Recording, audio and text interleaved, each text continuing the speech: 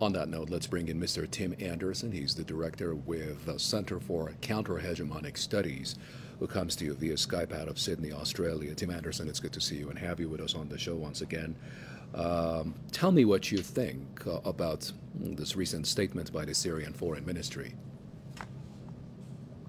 Well, of course, it's true that the US is the lead purveyor of wars around the world and interventions, using its 800 military bases, which have been established for a very long time.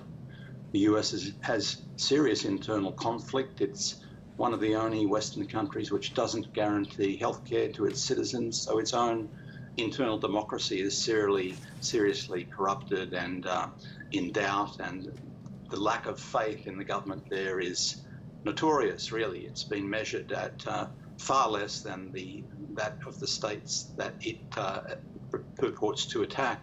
The sad reality is that human rights, which is a very popular concept in this century, in the last 2 decades, has been weaponized. It's become a weapon of war. It's been used for particularly the liberal imperial interventions, if we can put it that way, as opposed to the old school realist interventions, the George W. Bush invasions of Afghanistan and Iraq, but the dirty wars that have been fought against Libya, against Syria, against Yemen, the ethnic cleansing of Palestine, all of these sorts of things, human rights are used as tools effectively to try and put a good face on, to try and justify horrific interventions.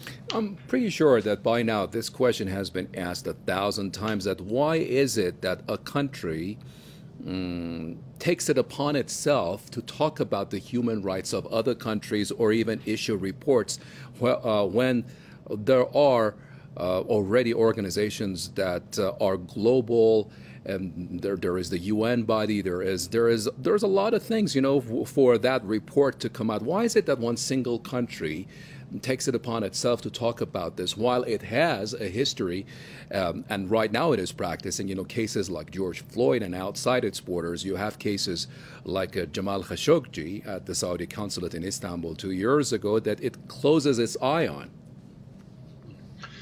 Yes, well, the reason is it's part of this operation of the weaponization of human rights as a tool of intervention, as a tool of war. Effectively, the US State Department controls, for example, Amnesty International. You know, most of what Amnesty International does now against China, against Iran, is coming directly from the policy of the State Department. And there are many other organizations that have been either set up or bought out effectively by the State Department, by Washington. So Washington is directing these sorts of things. And I think we should recognize that it's a peculiar talent of the US. Some people have said, well, this is hypocrisy, the way they talk about human rights. But I think it's worse than that, or more than that, because let's remember, this is a state, this is a republic, which from its inception 200 and something years ago was talking about all human beings are, all men are created equal, written by people who were slave owners till the day they died. So what I'm saying is the doublespeak from the leaders of the US is really something quite extraordinary and something they've relied on for a very, very long time. And it's not surprising that they should be leading this charge of trying to, you know, co-opt popular concepts and turn it to their advantage. But of course, the problem is the glory days of the US are on the slide. What they had in the mid-20th century is really heading downhill. And unfortunately, in those circumstances, they remain quite dangerous.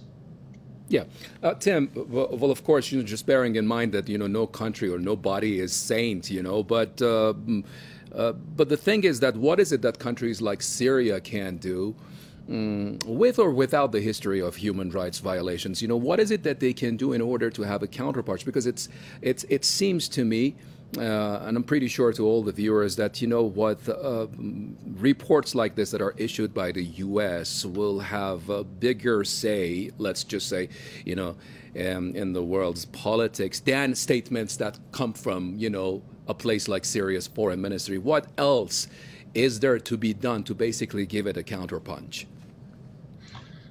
Look, the actual physical resistance is largely local these days, but because we talk about these things in a global context, I think it's very important, I think, to see Syria lifting its voice, because in some respects, I think that's been a weakness in Syria's history, that its voice in the world has been very limited. But At the UN, for example, where there are some genuine multilateral agencies, that is to say, the agencies created by the General Assembly, rather than the Security Council, which of course is blocked by the NATO groups, which have been responsible for most of the serious crimes of the 21st century.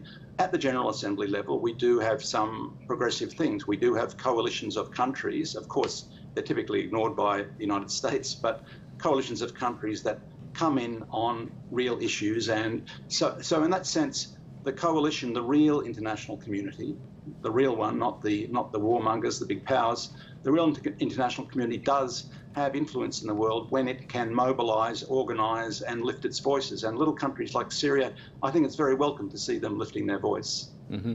Thank you very much. Tim Anderson, Director for Center for Counter-Hegemonic Studies out of Sydney. Appreciate it.